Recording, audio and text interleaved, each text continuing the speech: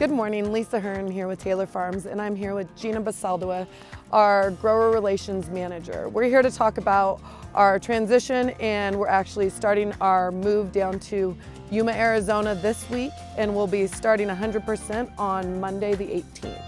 So Gina, do you want to give us an update of what we're seeing as we approach Yuma from a growing perspective, quality and supply?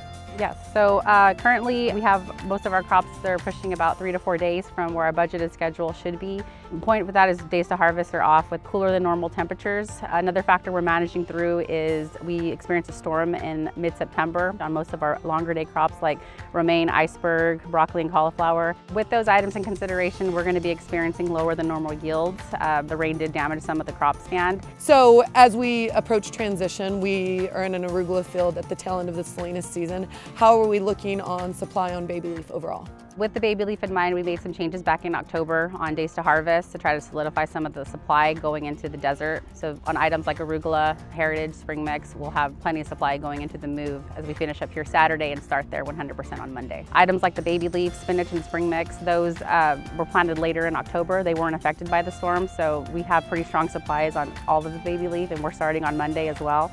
Everything in Salinas should be wrapped up by this week. In a lot of these updates, we've talked about contingency factors and what we're trying to do to maintain that consistency of supply. And so we've worked through that since September hit with that storm, right? So basically a combination of adding additional plantings, right? And reaching out to some of our contingency supply, including Mexico, right? We're gonna start in Florida as well on iceberg and romaine, and also extending our season in Huron, which has actually been a really strong season for iceberg. Correct? We had a really strong season in Huron.